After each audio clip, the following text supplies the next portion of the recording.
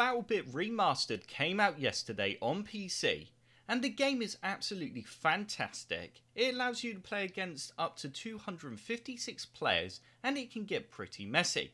But one feature that the game is currently missing, but will be added in the future, is controller support. Luckily for us, there is a workaround that we can get a controller working within the game at the moment until the developers do release a new update that enables controller support. So the first thing that you need to do is just go ahead and plug in the controller that you want to use in the game. So it can be your Steam controller, Xbox controller, or PlayStation controller. So once you have plugged in your controller, you now need to open up Steam, and you then need to go to the top left hand corner and select Steam and then go to settings.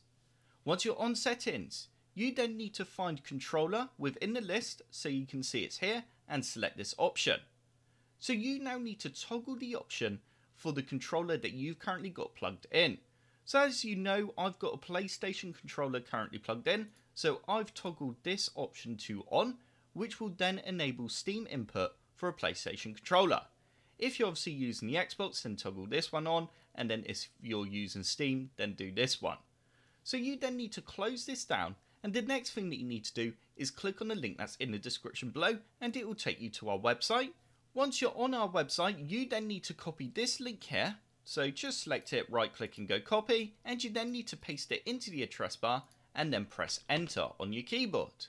This is then going to open up Steam in a second, so just give this a few seconds. In fact, if I go back to Steam, in a minute it will pop up with a Steam layout. So I'm just going to wait a few seconds and skip the video, and there we go. So you now see that we got a controller layout, and it's actually already filled in all the information. So all we need to do is press square on my controller. As you can see, it says apply layout, so press the button that says apply layout.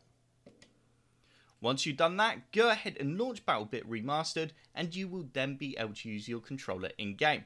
But before you go ahead and just go straight into game, there's a few more different settings that I want to show you in game that you can change to make the controller support even better.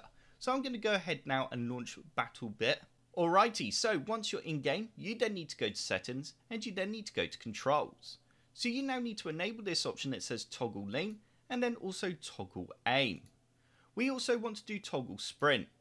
So it's up to you if you want to enable these options, but they can make life a lot easier in game, especially when using a controller. So you then need to press back and then go yes. So now that you've done that, you can now jump into a multiplayer match, and you will now be able to use the controller that you enabled support for. And there we go. As you can see, I'm now in BattleBit Remastered, and I'm using my controller. So that's how easy it is to enable controllers in BattleBit Remastered. I hope this video did help you out and you enjoyed the video. If you are wondering where the GUI's gone, it's because I have hidden the interface in the game, by the way. So like I said, if you like this video, click the like button below, and if you want to see more computer sluggish videos, then click that subscribe button.